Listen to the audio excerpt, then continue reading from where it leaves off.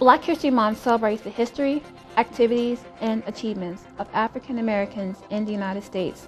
George Washington Carver, Jackie Robinson, Rosa Parks, Thurgood Marshall, Martin Luther King Jr., Condoleezza Rice, and Barack Obama, to name a few African Americans who made a difference by being the first in their field and paving the way for others to follow. The NRC Advisory Committee for African Americans is a committee of men and women working in different offices and performing various job duties supporting the NRC and serving the public. As a committee, we are about outreach, mentoring, and providing our constituents with information and various activities to keep everyone involved and informed. Today, NRC employees continue to inspire diversity of students of all races and ethnic backgrounds to pursue their dreams in education, and we try to encourage them by working hard, achieving success, and serving as role models. This NRC video highlights the diverse roles and contributions of some of our African American staff at the agency today.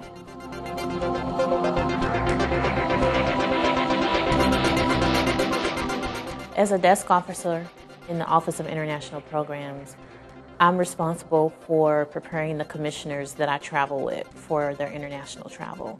And this can include giving them talking points, preparing them for speeches, and setting their itinerary for international travel.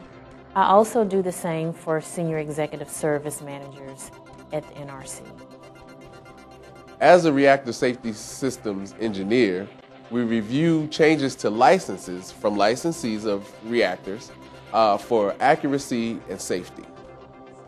As the Deputy CFO for the Nuclear Regulatory Commission, I manage the agency's budget, which is currently over $1 billion. I provide financial guidance to senior officials and programmatic managers in order to make decisions about their day-to-day operations. I ensure that the agency receives a clean opinion on its financial statements and internal controls. And I also ensure that the employees, internal within NRC, and our vendors, external, receive proper and timely payments. Here at the NRC, I work in the Work Life and Benefits branch, and I basically process any action for benefits for the employees. So I work closely with the Human Resources Benefits Officer and the specialist, and we process things like health insurance requests. We process military deposits and just anything that has to do with benefits for the NRC staff.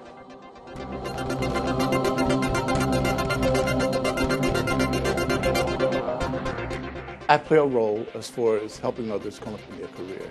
And currently now at the Nuclear Regulatory Commission, I'm mentoring about 3 staff. You know, I challenge them to say, you know, if you're not doing this, why not?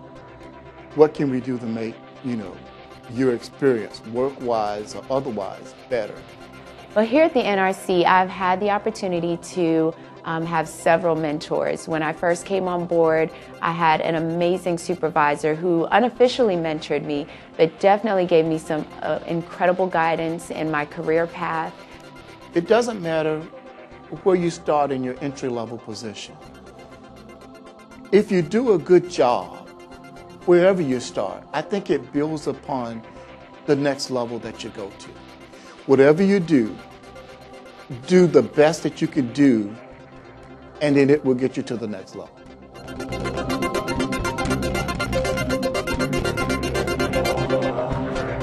Plenty of inspirations along the way, including a long list of teachers, and but one teacher in particular was my physics teacher.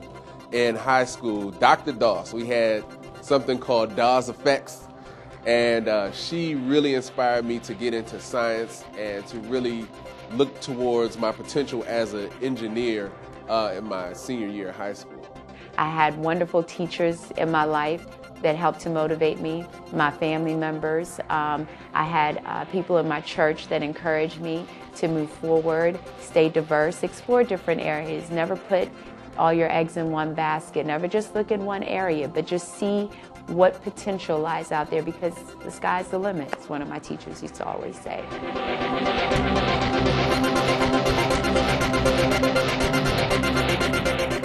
A set-aside time to reflect and honor those that paved the way for African Americans in this country.